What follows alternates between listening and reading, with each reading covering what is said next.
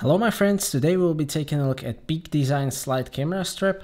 If you are carrying around a large camera with heavy lens, supply strap definitely isn't the most comfortable way to do it. Fortunately, there are other options like this Peak Design slide. This is their heavy duty model for larger cameras and heavier lenses. They also make slide light and leash camera straps. I have also ordered the leash and I will make a review of that very soon. I chose the Summit Edition in blue color, but it is also made in black and red. Material they use is similar to material that is being used for seatbelts in cars. And they chose this material because it is supposed to slide over your clothes and make manipulation with your camera easier. That is also where the name comes from. This strap is basically a tube made of that material, which means that the edges are smooth and that it definitely won't cut you in your neck like the stock strap.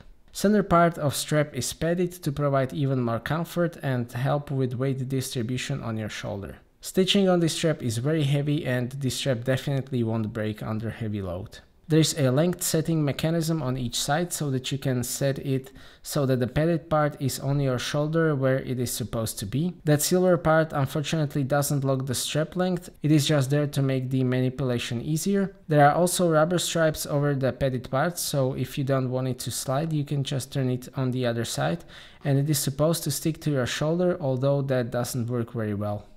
The attachment points are made of high quality plastics, tan leather with heavy stitching, and then there are quick attachment mechanism, which is probably my most favorite part of this strap. It works with supplied anchors, and thanks to this mechanism, attaching and detaching the strap is very quick and easy.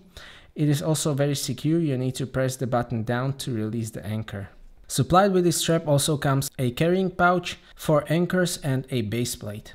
This base plate provides more options to attach the strap to camera, and it is also Arca compatible, and that means that you can use it to mount the camera on a tripod, which is really great. Now I would like to tell you how I am using this strap. So I bought it for my Nikon D8500 that I used with 10 to 105mm kit lens because I was going to Beijing, China, and I knew that I would be carrying the camera all day long, so I wanted something comfortable. The best option for me was to use the base plate and left attachment on the camera, so I carried it with lens pointed down, which I prefer. And this, in my opinion, is the best way to use this strap with DSLRs and heavy lenses. Then I also use it with Sony A6500 and Sigma 18-35 f1.8 lens and MC11 adapter.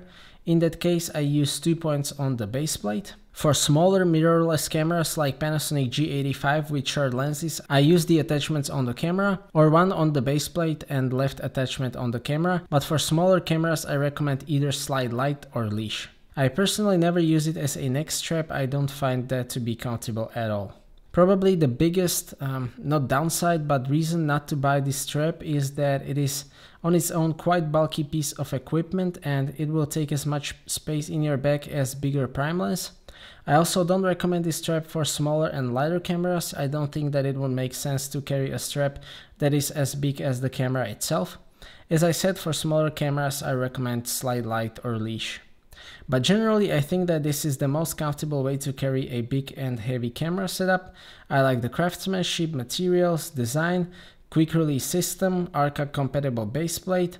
So I think that this is a great strap. It is also quite pricey at $65, but it is worth in my opinion. So thank you for watching, I hope that you liked this video and that you have found it to be useful. I will make a Peak Design leash review in a couple of days, so stay tuned for that, and maybe consider subscribing if you don't want to miss that. I appreciate your feedback in form of thumbs up or thumbs down. If you would like to ask anything or share your opinion, please do so in the comment section, and see you next time.